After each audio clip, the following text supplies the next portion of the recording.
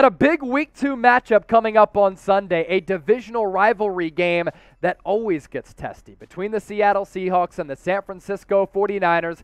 Kickoff set for 4:05 p.m. Eastern, 1:05 p.m. Pacific from Levi Stadium in Santa Clara. Going into the 2022 season, it wasn't expected that this game was going to have a lot at stake this early in the year, but that was before the 49ers went down to a bottom 10 roster in the Chicago Bears during Week 1, albeit in putrid conditions. And the Seattle Seahawks on Monday Night Football, with the return of Russell Wilson to Seattle, pulled off the upset of the weekend, taking down the Denver Broncos. Niners still 8.5-point favorites following that Monday Night Football victory. The line has gone down half a point, and because this rivalry game always gets so physical, the over-under is extremely low at 42.5. Of course, we'll be doing a watch party for it. 60,000 people joined us for Week 1. Let's top that number this upcoming week in a huge game for San Francisco. Shifting gears now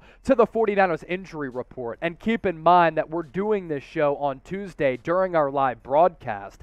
As of right now, these are the most notable injuries for the Niners. Elijah Mitchell going to be out 2 months because of that MCL sprain. Huge blow to San Francisco. Corresponding roster move. Tashaun Gibson elevated to the active roster. He started at safety Week 1 against his former team in the Bears, and the Niners did sign Marlon Mack to their practice squad. Javon Kinlaw not expected to miss any time, but you know that could change with a flare-up with an ankle sprain. Let's hope that he can give it a go. And then George Kittle, it's going to be day-to-day. Going to be a game-time decision. That's what transpires with some of the soft tissue and groin injuries. Do have to give props to the Seattle Seahawks. I don't like this team. Pete Carroll really annoys me. They've owned San Francisco over the last decade, going back to 2012. But Seattle, with an emotional game on Monday Night Football, in a raucous environment with Russell Wilson making his return to the Pacific Northwest, made huge stops defensively. They were flying around, causing turnovers, coming through with stops on 4th and inches, 4th and short, approaching the goal line. The defense looked much improved, which was one of the worst defenses in the NFL last year. And Geno Smith, in terms of efficiency, actually outplayed Russell Wilson and made some big plays. Let's be real, though. While I can give some props to Seattle, there is absolutely no excuse, and I mean absolutely no excuse, why or if the San Francisco 49ers lose this game, that it should be acceptable.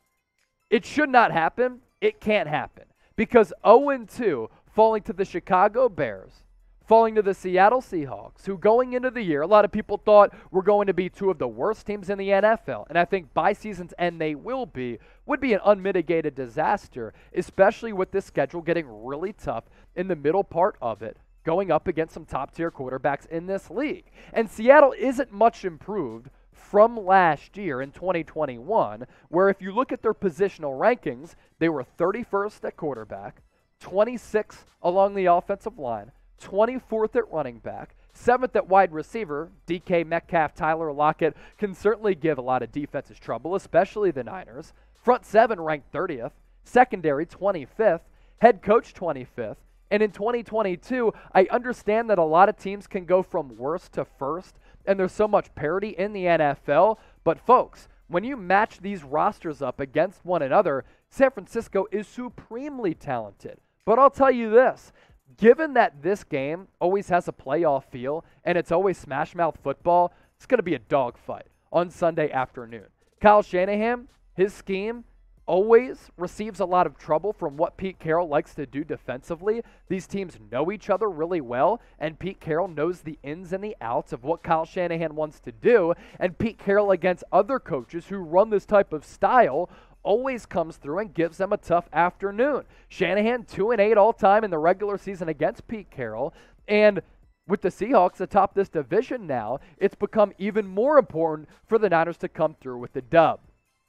Who you got, though? Let me know in the comment section. Do you think the Seahawks are going to pull off the upset as 8.5-point underdogs with Geno Smith at quarterback? Or do you think the Niners are going to even up the record at 1-1? Give me an SF if you think that's the case. Speaking of that Niners record, A lot of people going into this year didn't expect the Seattle Seahawks at all at any point in the year to be the leading team in the NFC West, considering you have the Niners coming off an NFC Championship game, the Rams coming off a Super Bowl, and the Cardinals entering another big year after they've had a couple of winning seasons in a row. But after 1 week, Niners, Rams, Cardinals all fall in the opening week of the season. Seahawks pull off the huge upset.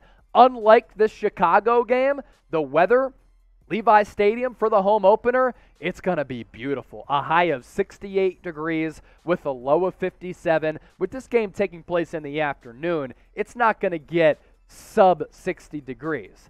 Sunshine, though, so Trey Lance can actually make throws without having to do it in a torrential downpour. Coming up next on our preview, keys to the game. What San Francisco has to do to come out victorious. We'll get to that in just a few moments. Stay tuned. But first, if you want to bet on this game with the Niners sporting that 8.5-point line, make sure you do so with our sportsbook partner, BetUS, offering that 125% deposit bonus, where if you go to chatsports.com/49bet, enter the promo code Niners125, and you put in $100, using that link in that promo code, an additional $125 back, $225 to game with.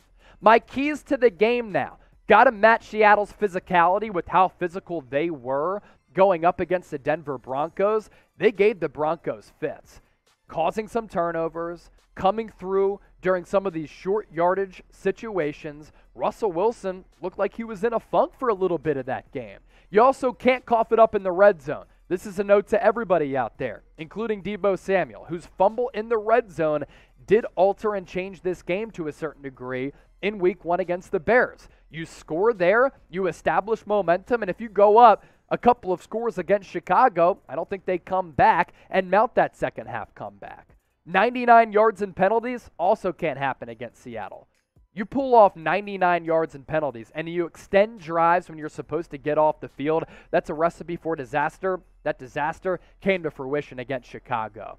Pete Carroll does give young quarterbacks some problems. Will his defense do it again for Trey Lance? Pressure is certainly on him. Lance has to play a little bit better than he did against the Bears, but I think you flash him things. More solid play from the offensive line, which in week 1 was actually a pleasant surprise. Defensive line here can win the game because Geno Smith just isn't a good passer. Understand that he played well in week 1, but he's a backup for a reason. I don't think he duplicates his success. I understand that the Niners lost to Colt McCoy last year, but Geno Smith is even worse. And with that pressure on Trey Lance, it's certainly there.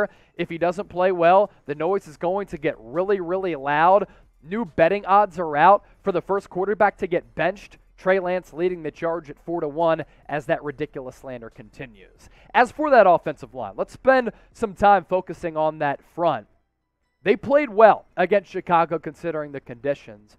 These are the pressures allowed. Trent Williams, 3. It's the most he gave up since the NFC Championship game last year when it was 5, but he admitted he probably shouldn't have played on that bad ankle. Aaron Banks, though, good news. Only 2 pressures allowed. Jake Brendel, 2. Mike McGlinchey, 2. Spencer Burford, first career NFL game, goose egg, 0.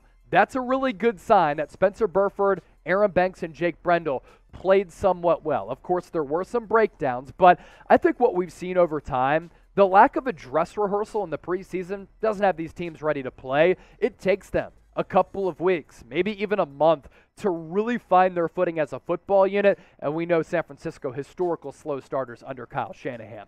So here you go. Who will be the MVP of week 2? You think it's going to be Trey Lance? Is he going to surprise a lot of people? You think it's somebody else on the Niners? Or you think the 49ers are going to go down to Seattle and they have an MVP? Drop me a name right now in the comment section.